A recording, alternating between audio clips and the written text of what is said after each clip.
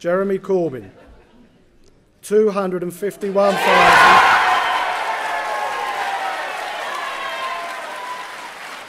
In September 2015, long-time parliamentary backbench socialist and dark horse candidate Jeremy Corbyn became the surprise new leader of the UK Labour Party.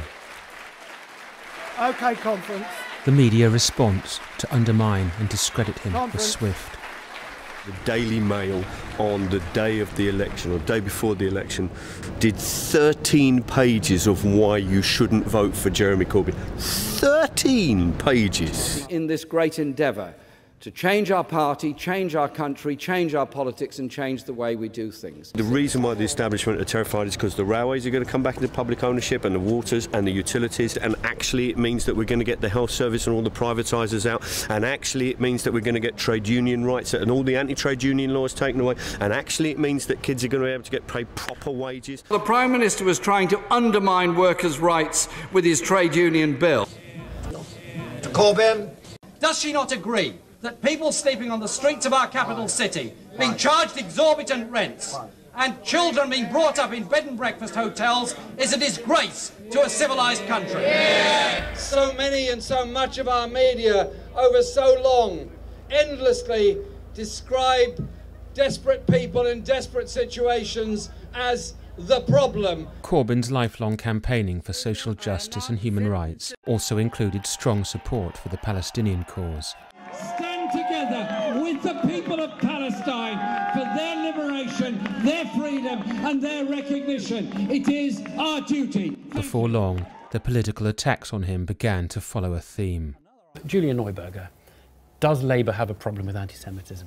Yes. I'll be presenting Jeremy Corbyn with a list of the abuses that swim in the political sewer which he inhabits. His attempts to deal with anti-Semitism are utterly condemned to failure. To me, the party's always been a safe haven from anti-Semitism, a safe place for me to be a Jew. Jeremy Corbyn says he's sincerely sorry for the pain caused by what he calls pockets of anti-Semitism in the Labour Party. Pockets, very small pockets indeed. I've been a party member all this time in 8 different constituency parties, and once in 50 years have I ever witnessed an incident of anti-Semitism. The Labour Party now, I'll tell you right now, has become institutionally anti-Semitic. We were just gobsmacked about this wave of hysteria about rising anti-Semitism, and the left is all anti-Semitic, and it always has been, but now it's really coming to the fore. And we were thinking, where is all this coming from? What the establishment will do is anything they can to rubbish Corbyn and anyone associated with him. I think that it's a very serious issue. A lot of activists who are voicing criticism of Israel, many of whom are actually Jewish, are being alleged to be engaging in kind of anti-Semitic hate speech and suffering very punitive consequences like expulsion or suspension from the party. One such example was black anti-racist trainer and Corbyn's stalwart, Jackie Walker.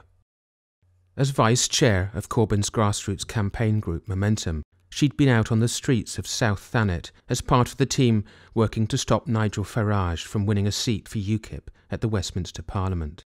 It's the kind of place where you're nose-to-nose fighting with fascists, the real fascists.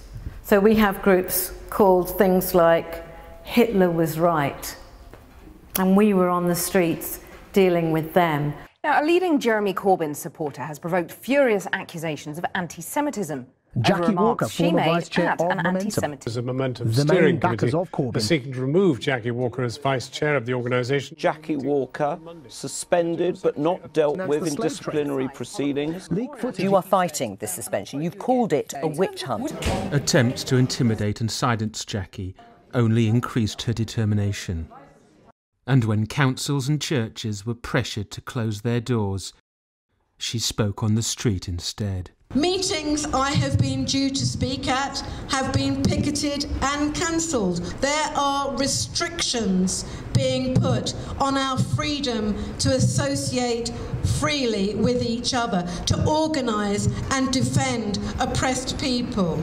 Israel is running an apartheid state where one group of people have a huge reduction in human rights and are under military occupation because of their race. The point is what she's doing is actually fighting racism, just as Jackie always has, so that's that. This was not only a mission to clear her name, but to expose what many now see as a witch hunt against Israel's fiercest critics, and with that, arguably the deepest crisis of the political left in Britain in recent times. What's happened to Jackie has been quite horrific.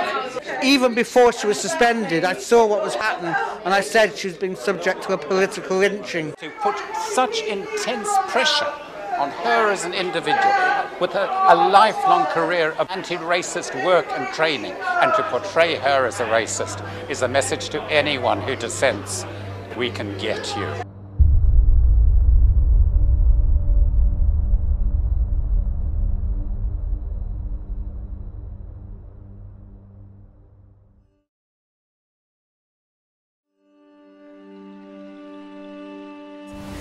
So I was involved in the anti-apartheid movement.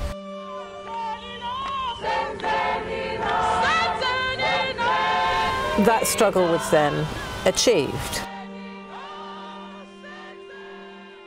So I picked up on the issue to do with Israel and Palestine and Gaza, but on a very quite lowish level. My interests at that point were elsewhere. Then the issue of what was happening in Palestine to Palestinians, the attitude of our governments towards Israel, you couldn't ignore it. The last stuff with Gaza, that was the last straw for me. What was the point of bombing the El Wafa hospital, for goodness sake? How do you know it was Israel? You hit it, you killed them, you knew there were children in that building. We are trying to be as surgical as humanly possible in a very difficult combat environment. It was the way you were bombing Gaza that they find at fault, and your refusal to change policy after massive civilian casualties had been identified. You're talking about a report that's been produced by a body which is biased. Now, Israel does cooperate.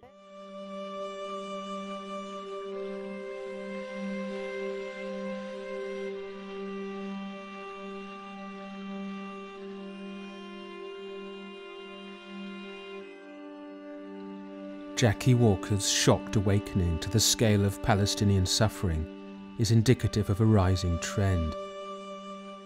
Public awareness of Israeli brutality continues to grow, and with it, a diverse international civic campaign of direct action. I asked her, what would you say to people here in England? But the government of Israel has not been idle. In the United States especially, but elsewhere, Israel was losing ground in public opinion, including Jewish public opinion, especially among the young.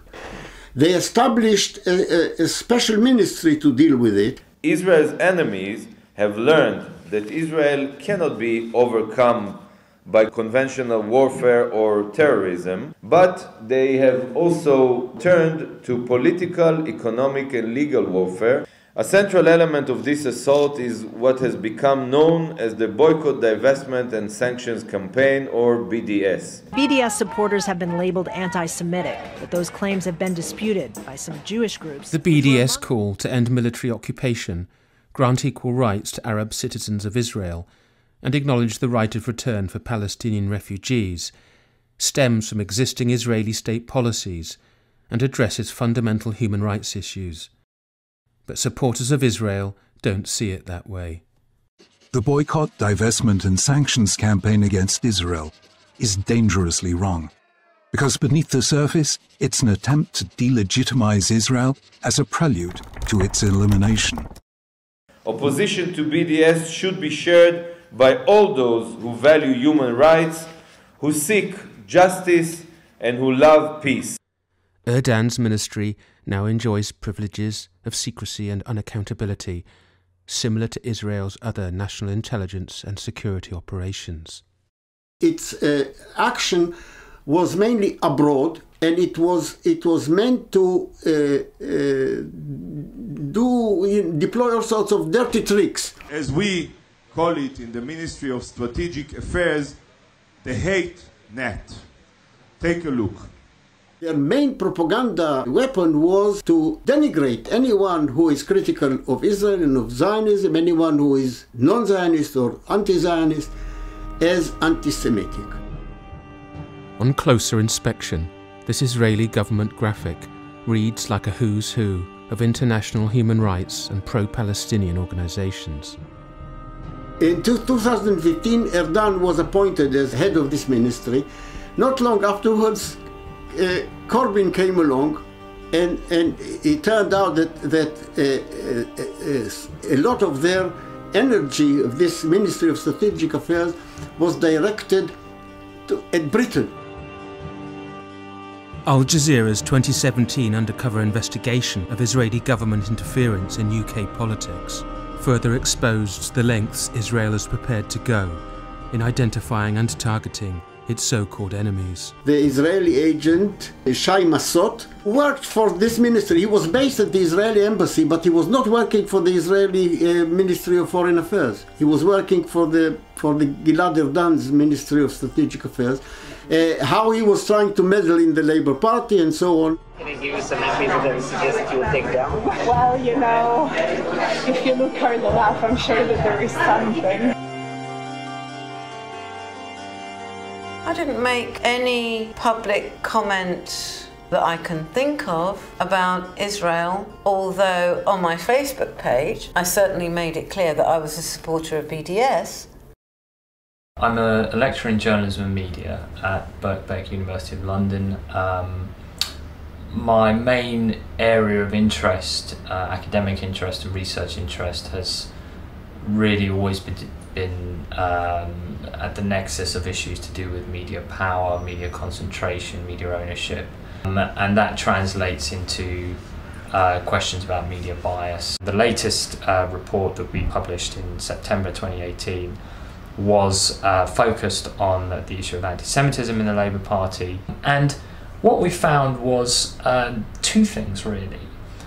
Systematic inaccuracies, both in terms of the way in which individuals are quoted, inaccuracies in the way in which assertions of fact are made by either sources, and quite often journalists and correspondents and news anchors themselves, that were simply inaccurate. And on the other hand, what we find alongside that is an overwhelming emphasis on sources mobilizing a particular agenda and a particular viewpoint. If you look at the way individuals are routinely misquoted on this issue, very starkly and egregiously misquoted. So they fish through people's accounts, and they'll go back sometimes, by the way, years into your account, and they will take comments and they will put them totally out of context. And that's what they did to me. Back in May, she was suspended from the Labour Party after posting during a Facebook discussion that Jews were chief financiers of the sugar and slave trade.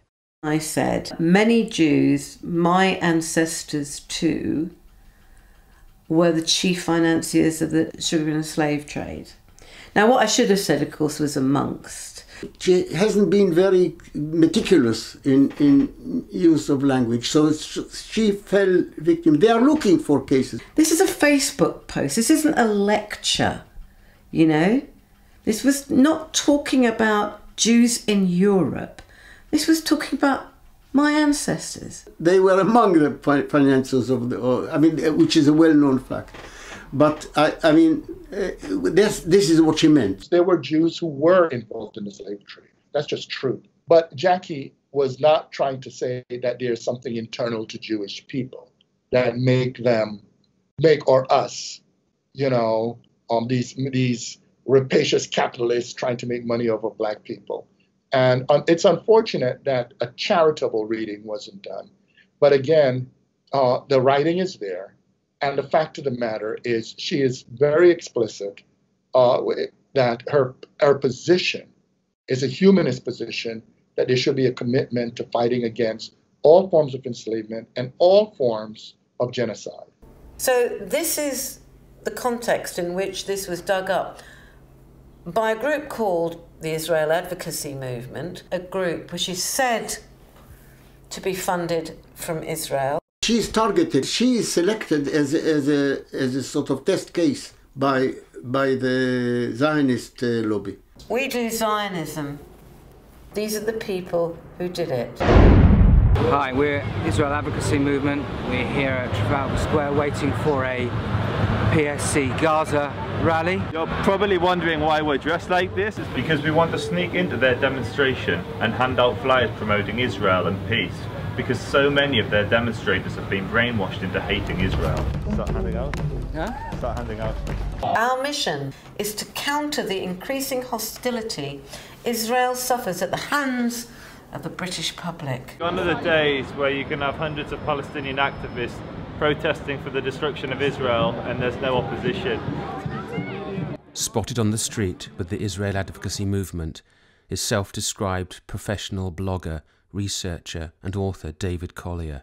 There's always been hard-right anti-Semitism, there's always been a few Nazis on the streets. The new element, I think, is the rise of anti-Semitism on the left.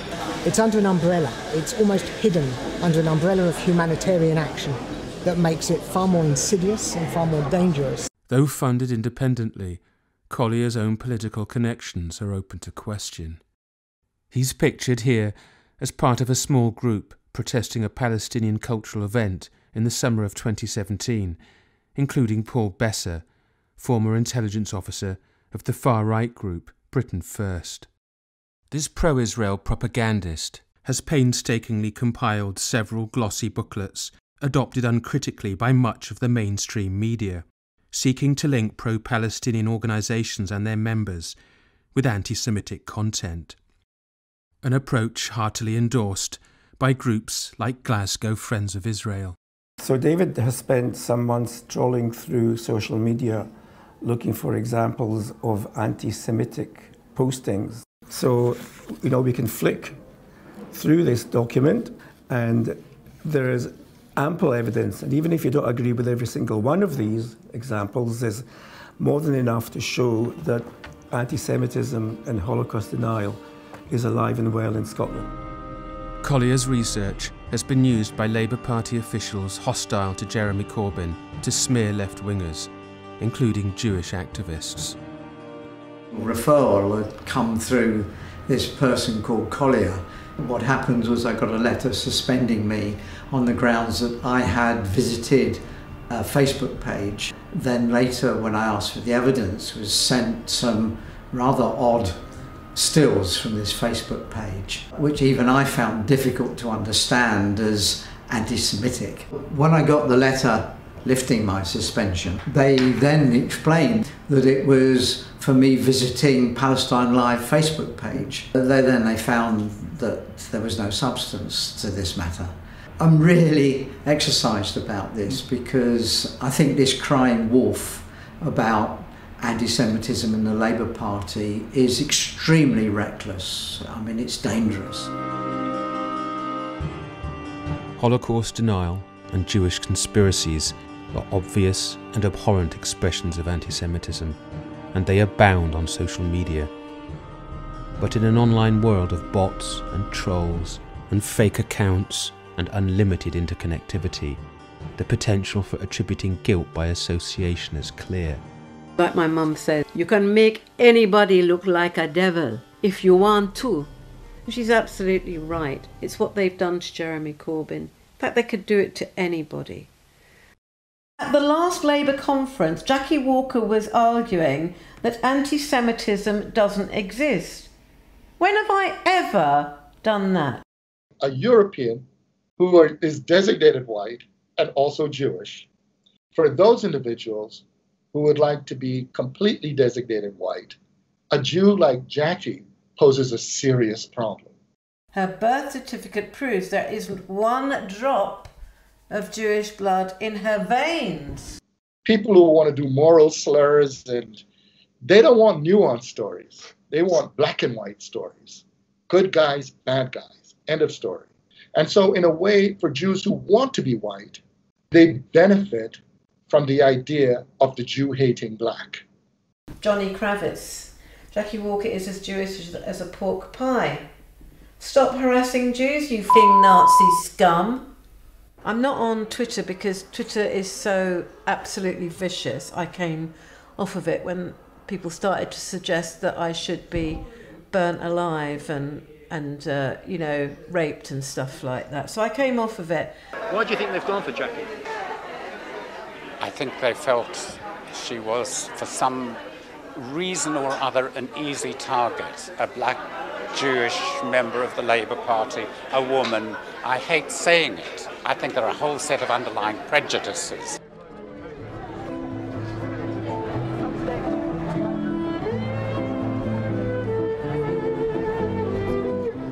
Faced with a cowed political establishment, where even natural friends were failing to support her, and a media intent on repeating false and distorted allegations without any opportunity to correct them, Jackie Walker decided to push back with a creative project of her own.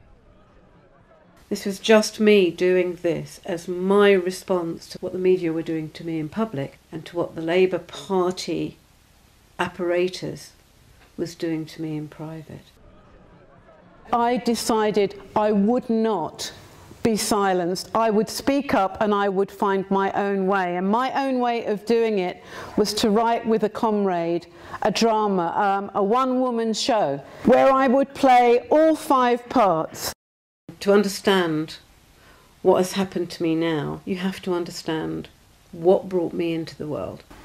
I had that sort of idea that what we wanted to do is to make politics personal. This is my great-grandmother, and it's her mother that was born a slave. This is my mum when she was about 18, I suppose.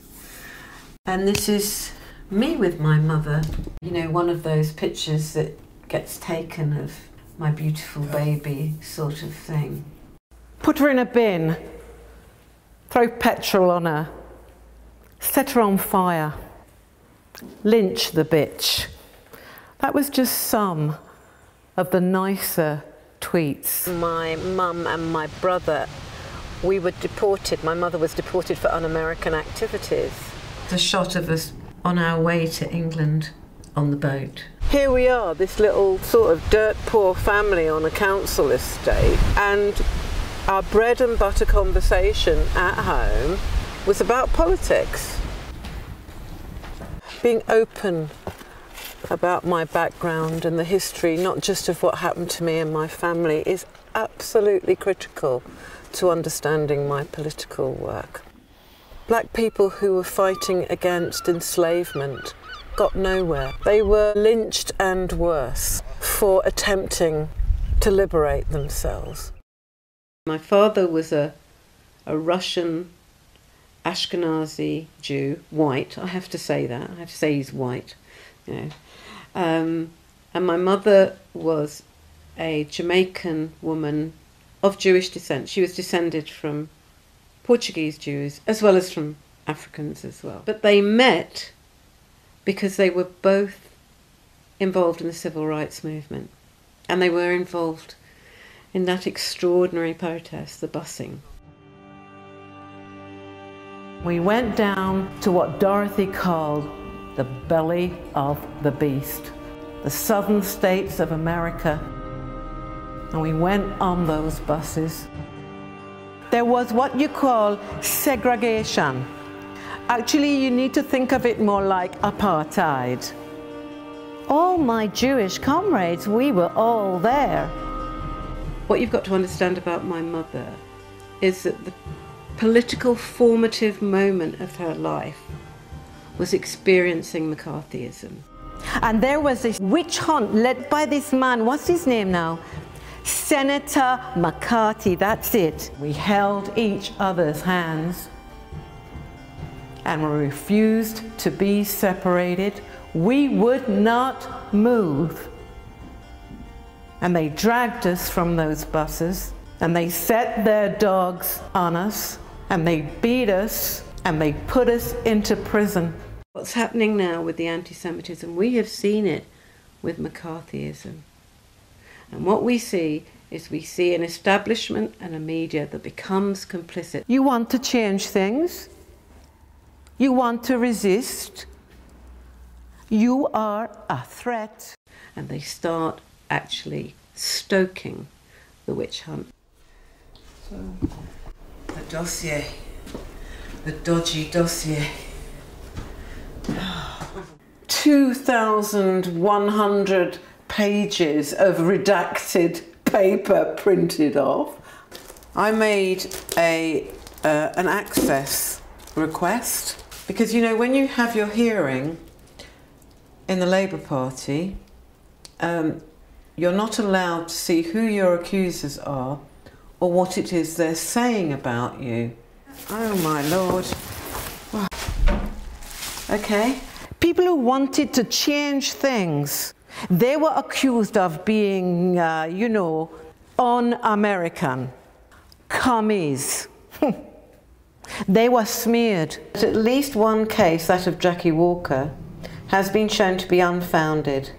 And so Jackie has been reinstated. And in her interview on the Today programme, it became clear that her private conversation was taken completely out of context. I'm not sure her suspension was necessary. This is obviously an internal one, with a serious screen grab which they intend to publish about Labour member Jacqueline Walker, alleging they amounted to anti-Semitism. You start to begin to think, what is going on here? Having looked at the screen grabs, most were legitimate political opinion. What is going on with, you know, a party system which is encouraging a kind of Stasi-like sort of informing about people.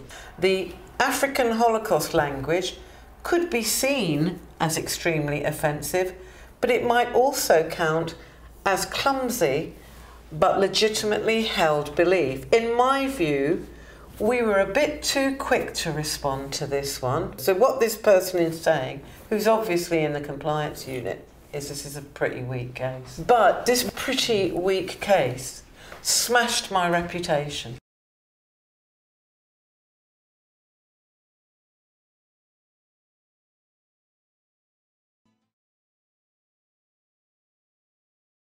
Jackie Walker, who's vice chair of the left-wing Momentum Group, was heckled at a meeting on Monday after she apparently criticised Holocaust Memorial Day for not including non-Jewish genocide victims. The things she say about Holocaust. Okay, she say, in terms of Holocaust Day, wouldn't it be wonderful if Holocaust Day was open to all people who experience Holocaust?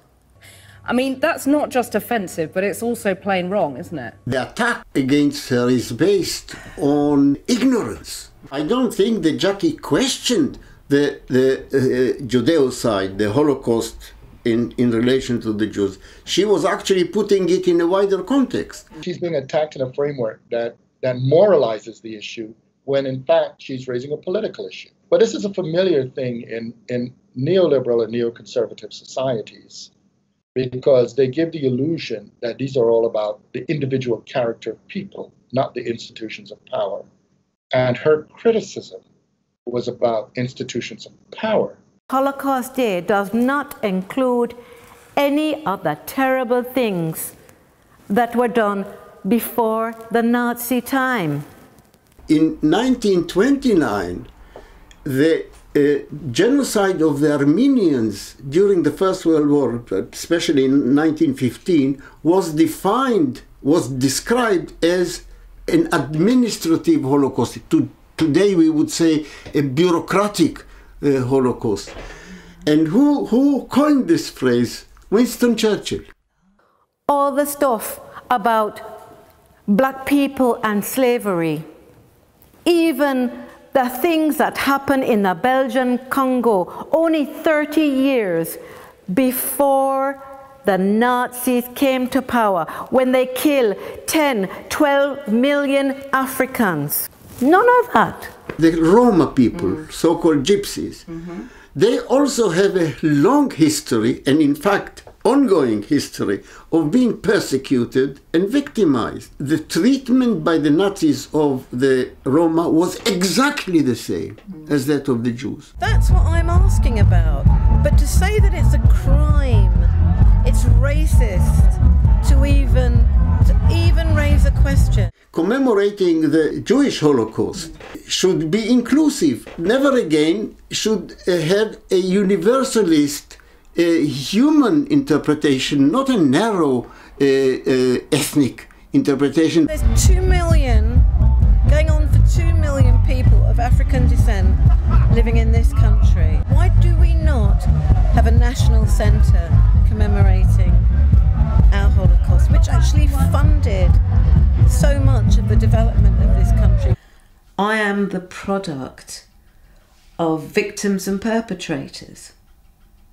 I am the product of 2 people who have been victims, but who also, because that's how history works, at times will have been perpetrators. Nobody is pure. Nobody hasn't been a victim in their ancestral lives. We all share that. That's the experience of being human beings. I'm not only Jewish, but I'm also of Tamil ancestry. And, you know, that's Jackie's point. But the fact is, if I'm in the United States, am I to look at my children who are also of Native American ancestry and completely ignore what the United States did to the indigenous peoples? I've been told anti-Semitism is a special form of racism. It has special characteristics. So if you told me that racism against Jews is special, I'll agree with you. Like every other form of racism is special. Of all the many claims of what Jackie Walker has said and why, none is more important to understanding the whole so-called witch hunt than her apparent questioning of anti-Semitism. Jackie Walker, one of the things that resulted in your current suspension of your Labour Party membership was you said that I still haven't heard a definition of anti-Semitism that I can work with. What the media crucially failed to explain was that this training meeting, at which Jackie Walker was secretly filmed, was organised by the ardently pro-Israel Jewish labour movement and was structured around a new definition of anti-Semitism that in its wording and purpose has become hugely controversial. I was there, I saw the meeting, and then I saw how the filming of that meeting was put together, how it was edited. The thing that they completely quoted her out of context was this, I haven't heard a definition of anti-Semitism I can work with. But of course what she meant was within the training session. It was obvious to everybody. Not only did they cut together something which utterly misrepresented Jackie, it was then put out to the national media and used to blacken her name. And one of the points I've made in my testimony in terms of Jackie's hearing is that actually some of us asked similar questions and were heard. We weren't taking that seriously, but Jackie asked the questions and was shouted down. There were a lot of people there, a lot of Jewish people there who were offended by what the JLM was saying. The Jewish labour movement have monopolised the right to provide training in anti-Semitism. We do not accept their view of what anti-Semitism is. The general idea of what they were putting across was that to attack Israel was to be anti-Semitic, and that's what a lot of people were arguing against in the room. The danger for the Labour Party is any attempt to police discussion rather than having the discussion. So they gave us lots of statistics about the rise in anti-Semitic incidents, but it was absolutely tied to what became the IHRA definition. In response to the work of the International Holocaust Remembrance Alliance, Britain will be adopting a formal definition of anti-Semitism. Just last week, we were at the forefront to try to ensure that the definition was adopted across the continent too. Now, the Labour Party's adopted the International Holocaust Remembrance Alliance definition of anti-Semitism. The International Holocaust Remembrance Alliance is a non-statutory intergovernmental body. At a meeting a couple of years ago, it adopted a very bland definition of anti-Semitism, just 39 words. Anti-Semitism is a certain perception of Jews which may be expressed as hatred towards Jews. And of course we would accept that. Examples had been attached to it of what might be considered anti-Semitic activity. Of the examples that have been added, the 11 examples, 7 of them relate to the way in which people criticise the state of Israel and its behaviour. The problem with it is that it includes in its provisions elements that are designed to prevent certain kinds of criticism of Israel and of Zionism.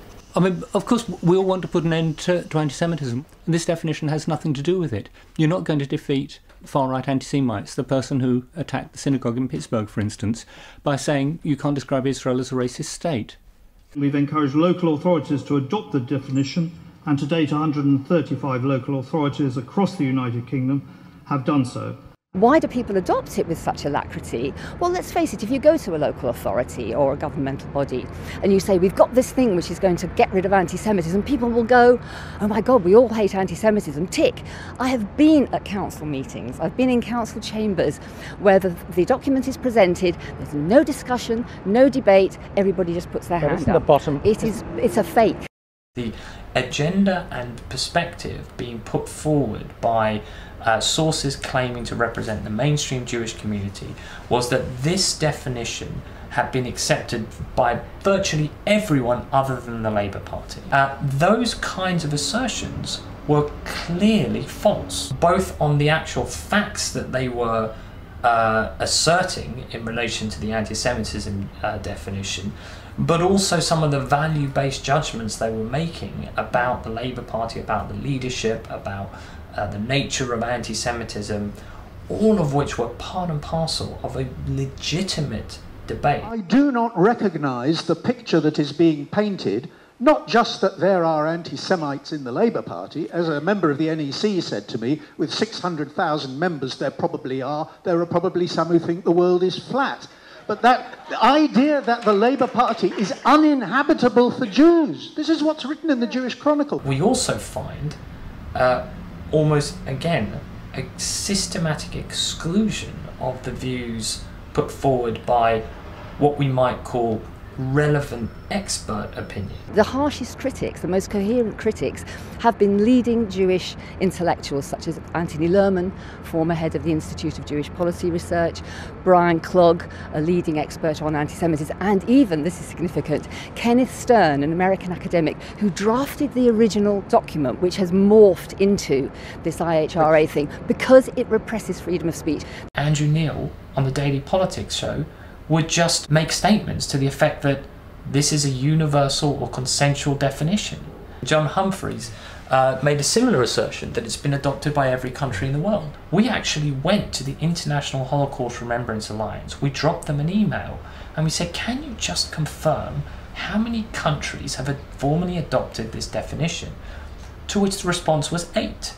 We in Jewish Voice for Labour and many of our friends really resent the fact that it's presented as if there's one internationally recognised definition and all Jews want it. We don't.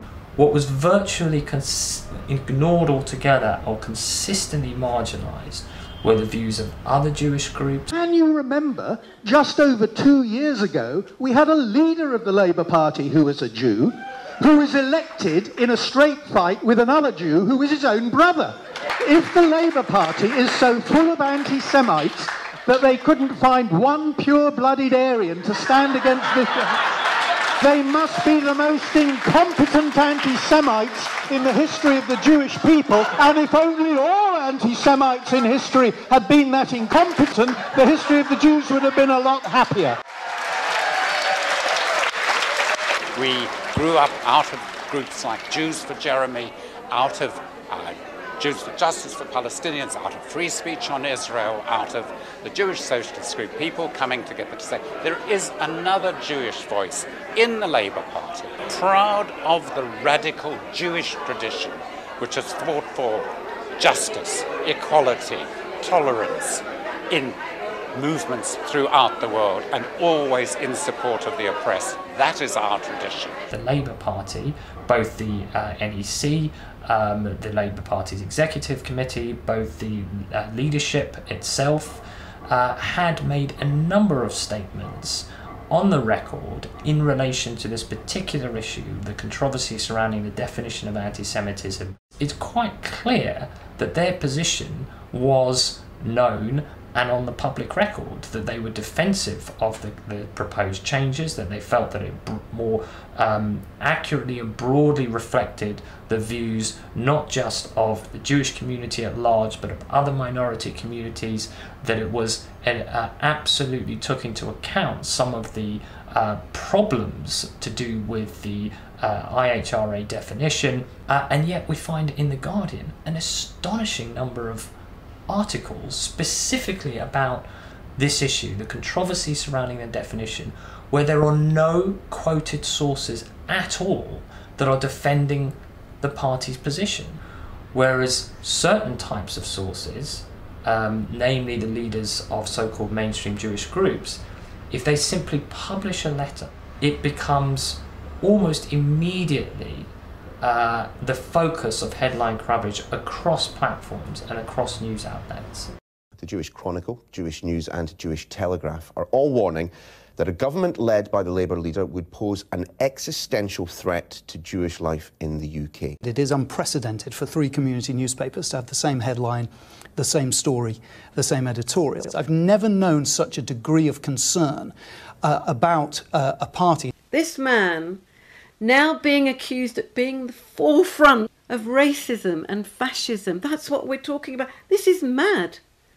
This all takes place in an atmosphere of a shift to the right in this country and across Europe. Jeremy Corbyn is a threat. So people are from the Blairite to the far right. They've been very happy to use this weapon of anti-Semitism to attack the left. Anti-Semitism is so socially unacceptable that it can only survive the way a virus survives, which is by mutating.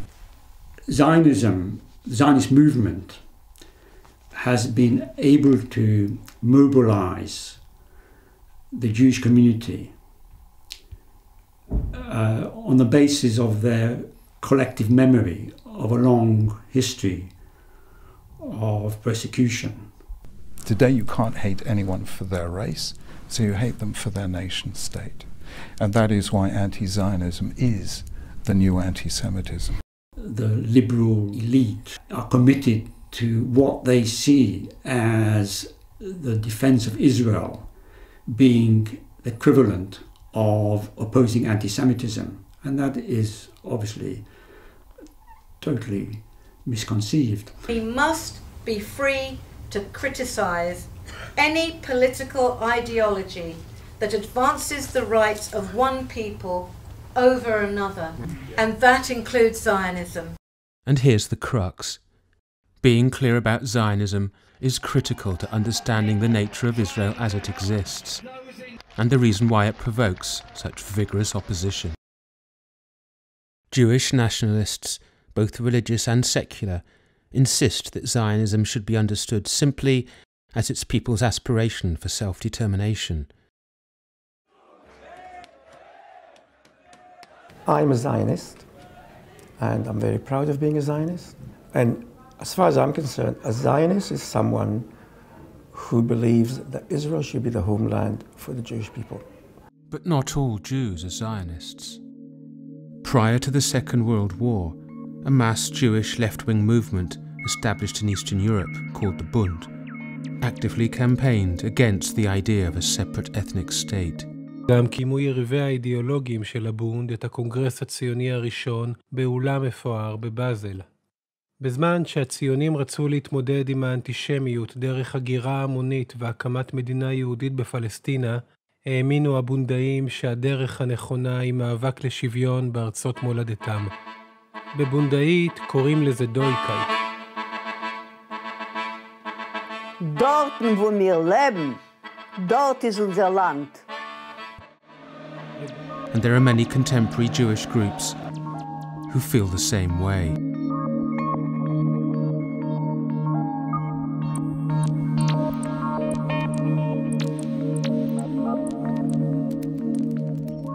And not all Zionists are Jews. It's a pleasure to be a representative of Her Majesty's government and to say to this audience that I'm proud to be a friend of Israel and proud to be a Zionist. I noticed you're wearing a shirt or a button that says I'm a Zionist. What is a Zionist? Well, a Zionist is someone who believes in a homeland for Jewish people. When I was a young senator, I say, if I were a Jew, I'd be a Zionist. I am a Zionist. You don't have to be a Jew to be a Zionist. Then there are the evangelicals. Tens of millions of them. God gave them that land. They own that land. For a large and increasingly politicised bloc of fundamentalist Christians, Zionism is about God's promise to Abraham. To them, uncritical support of Israel is simply not negotiable. It's an article of faith. I'm going to bless the people of the Bible. I'm going to bless God's chosen people. And more disturbingly, an integral component in the fulfillment of end days theology.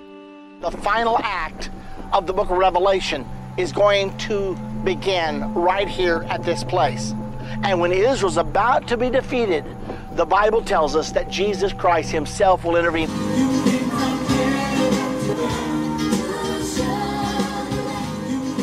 And then there is the modern historical reality, as it has unfolded on the ground.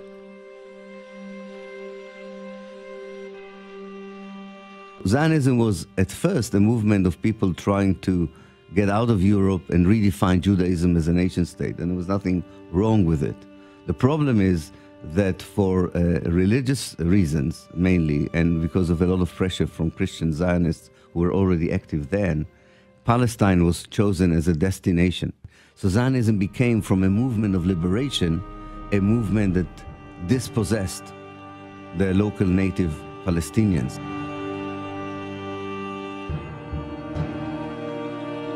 In the scholarly world, we call these movements settler colonialism. We distinguish between them and colonialism because the settler colonialists are intent on destroying and eliminating the natives. And I think that's what happened in Palestine. It is this story of Palestinian dispossession, ethnic cleansing, and an ongoing process of what Pape has termed incremental genocide, which for genuine activists, Zionism represents. The whole issue of Palestine, Israel, Zionism is anachronistic. We are witnessing a conflict in the 21st century that, for the most part, is rooted in the 19th century and was supposed to have been really ended by the middle of the 20th century. In Berlin, a growing exile community of young Israeli Jewish radicals is forming as the country of their birth moves further towards full-blown apartheid.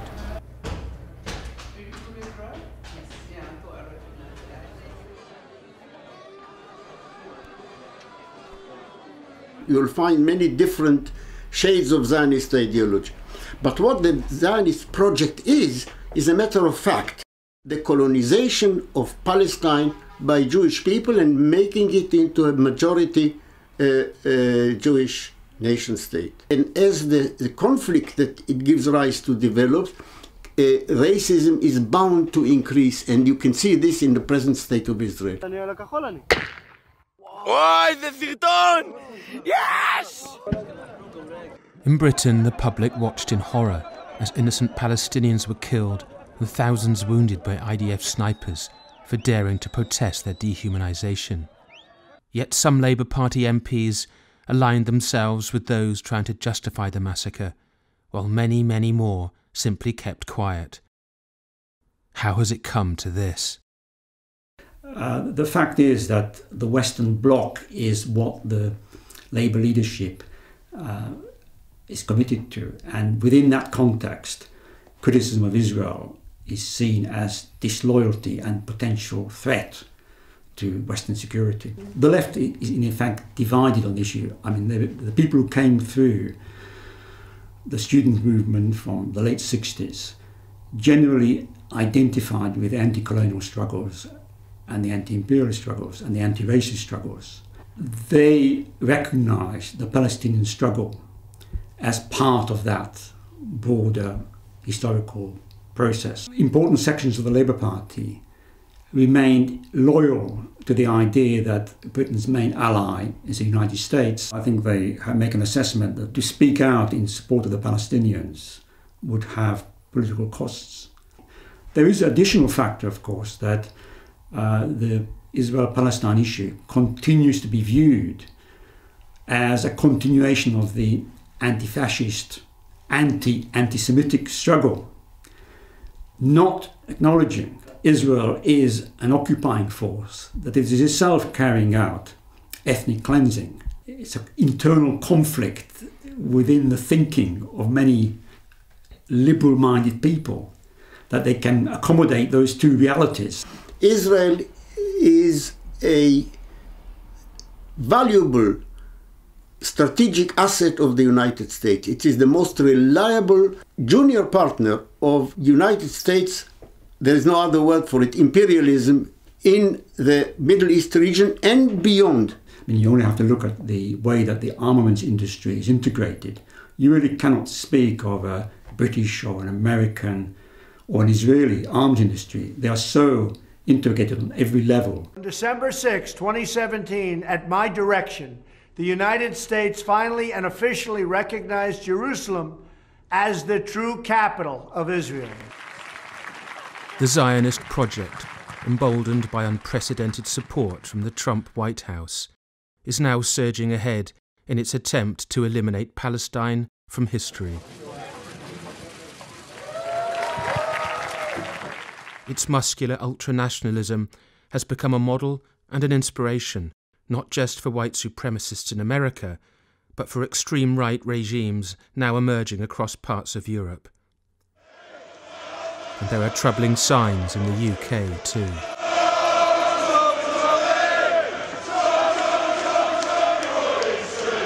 Recent large-scale far-right demonstrations in central London have revealed a convergence of fascist and neo-Nazi groups with hardline Zionists.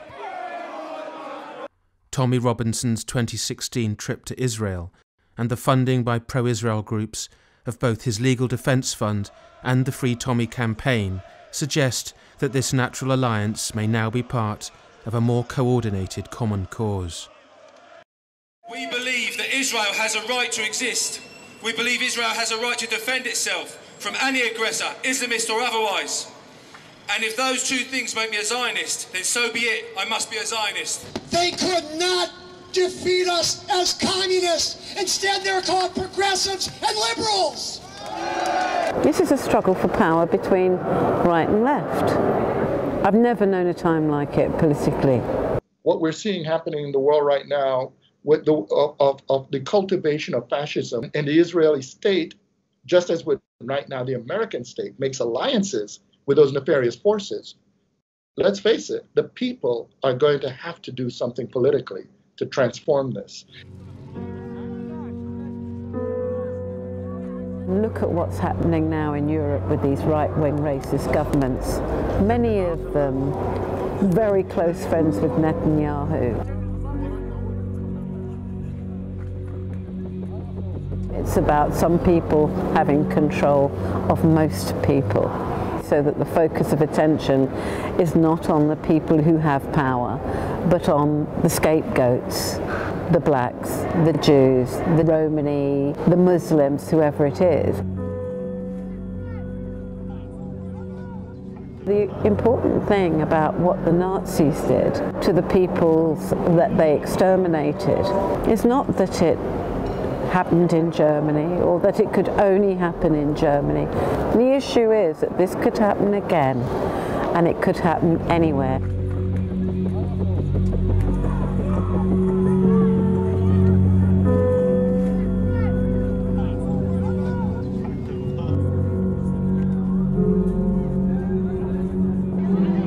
We should make commemorations of Holocaust bigger. It needs to be encompassing, because any peoples have the potential to do this.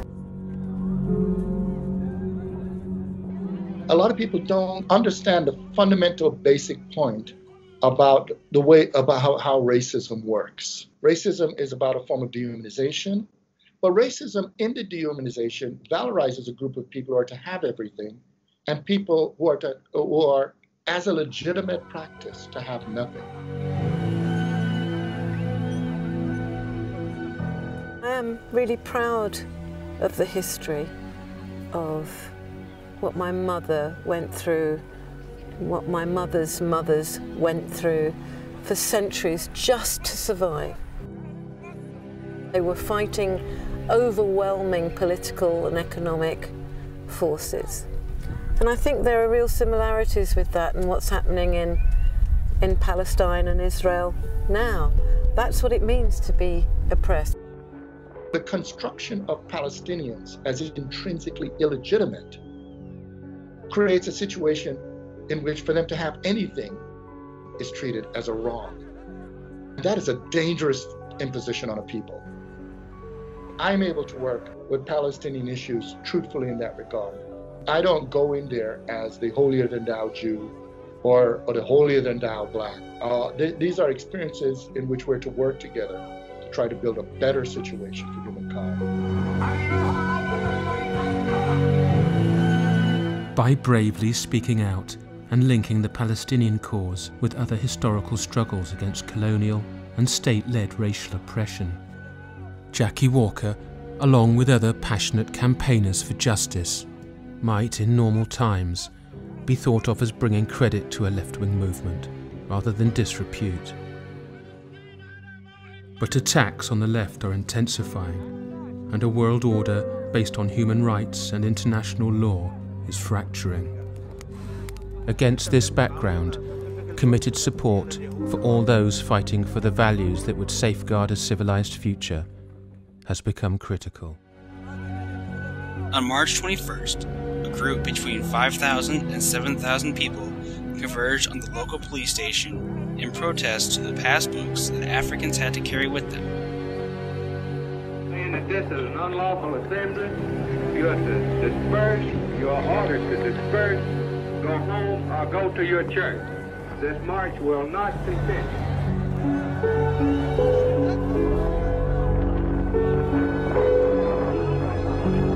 They streamed towards the fence which contains them, Palestinians in their thousands. As the crowd grew to nearly 20,000, things took a turn for the worst.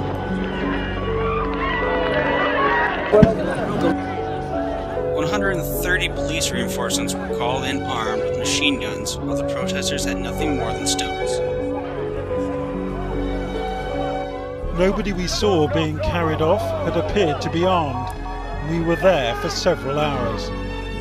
The death toll came to 69, including 8 women and 10 children. Ambulances had been on standby, but as fast as they came, they simply couldn't keep up. Emergency workers risked their own lives treating the injured close to Israel's front line. South Africa had to seriously come to terms with its increasing isolation within the world.